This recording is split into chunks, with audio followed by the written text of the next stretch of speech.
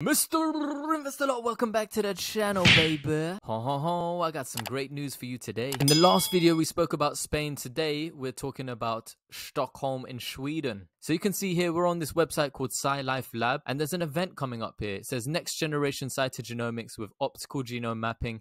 It's on September 27th from 10 a.m. to 11:30 a.m. Some really juicy news here you can see is Clinical Genomics Stockholm has acquired a Saphyr optical mapper from Bionanogenomics, and it will be available as a national service. They are going to be doing it nationally. So they're conducting this kind of event to provide more information on the instrument and applications, and they're going to give a seminar on it. Okay, so let's take a look at a brief read of this summary. It says, reveal more genomic variation that matters with optical genome mapping. Despite decades of progress, the promise of personalized genomic medicine remains largely elusive because no single technology can comprehensively detect all genomic rearrangements quickly, reliably, and affordably. The Bionanogenomics Saphyr system detects structural variations in an unbiased manner at much higher sensitivities than sequencing-based technologies, and routinely at 5% variant allele fraction. Optical genome mapping allows for the highly sensitive detection of all structural variant types, even those present at low allele fractions in heterogeneous cancer samples, in an unbiased genome-wide manner. Indeed, optical genome mapping allows fully automated detection of CNVs, copy number variants, repeat expansions, unbalanced events, inversions, translocations, and gene fusions, even in highly complex regions. Examples will be presented of how Bionano system finds genomic rearrangements in cancer and genetic disease that are missed by next-generation sequencing or other cytogenetic methods. So this SciLife Lab, let's take a look at it. It's a laboratory in Solna, Sweden. SciLife Lab is a world-leading Swedish national center for large-scale research and one of the largest molecular biology research laboratories in Europe, at the forefront of innovation in life sciences. Good old Wikipedia! It was established in 2010 and it was appointed as a national center in 2013 by the Swedish government.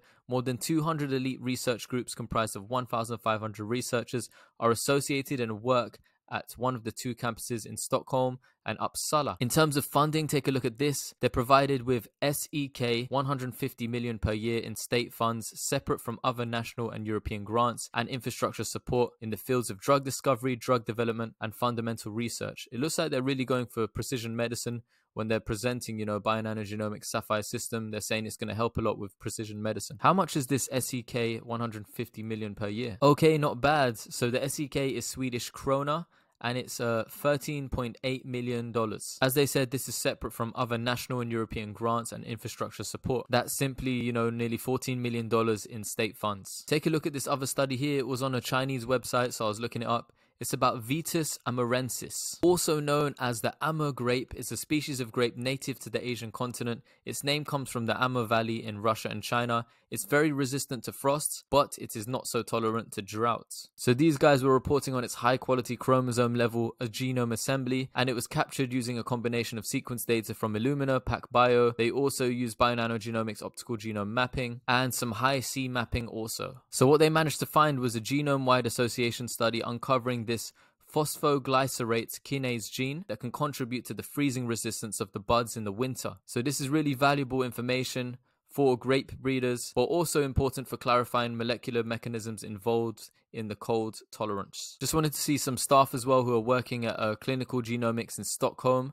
This is the head of unit, Anna Layanda, and she said talking about her experiences have been very valuable assets for working with precision diagnostics at Clinical Genomics Stockholm. She's been there for nearly 6 years, so this precision medicine market is really looking quite lucrative, with a lot of people saying by 2030 it's going to be, $84 billion, $174 billion market, $150 billion market. These are all from like President's Research, Globe Newswire, and oncology alone, they're saying it's about $84 billion by 2030. So oncology precision medicine. If you enjoyed these short videos, please hit me with a thumbs up, click the subscribe button, drop me some comments down below on your thoughts and feelings and any information that you find as well. Always remember, this is not financial advice, for entertainment only.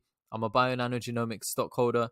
I hold 10,000 shares and I'm really bullish on the future of the company. With Eric Holmlin still reiterating, $2.8 to $4.2 billion annually as the market potential for Bionanogenomics, driven by millions of samples being analyzed by the traditional cytogenetic methods.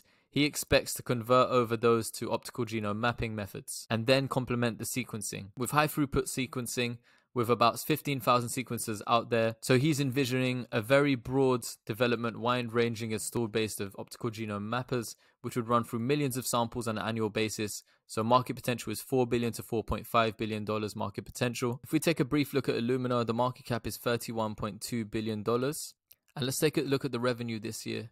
So January 2022, $1.2 billion. In the next quarter, it was $1.22 billion.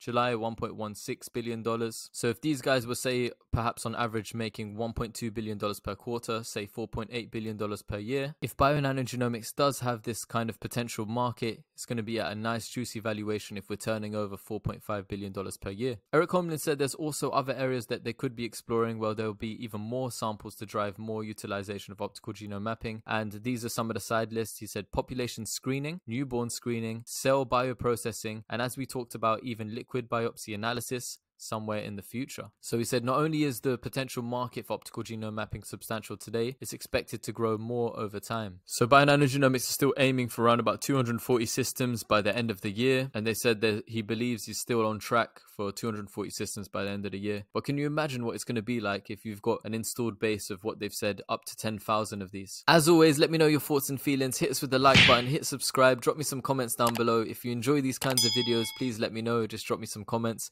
Tell me on what I could improve with the videos and tell me if there's any information that you find. And also, if you're able to support the channel, please click the join button right next to my head over here. It really helps out the channel. It's only 99 cents a month, but you can join any tier to support the channel. Thank you so much for your love and support. Thank you for always watching my videos, and I'll catch you in the next one. Always remember, none of this is financial advice. It's for entertainment only. Mr. Investor over and out, baby.